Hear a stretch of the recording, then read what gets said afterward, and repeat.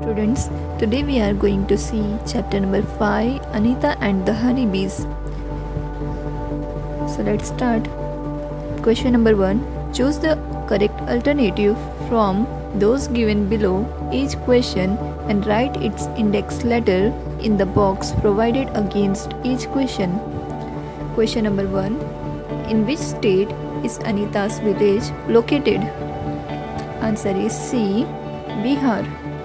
Number 2. What does Anita do along with studying in college?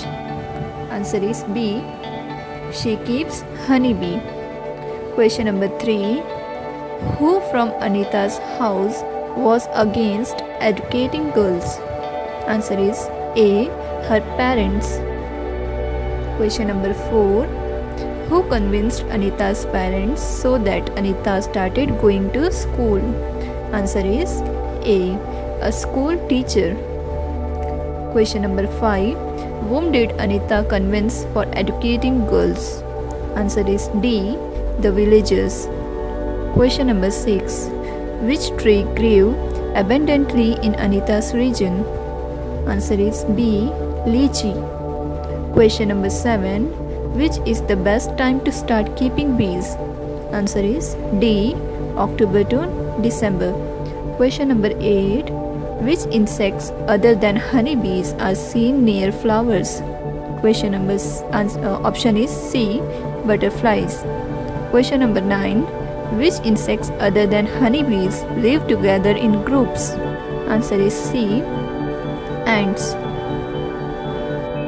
Question number 2. Fill in the blanks in each sentence with an appropriate words.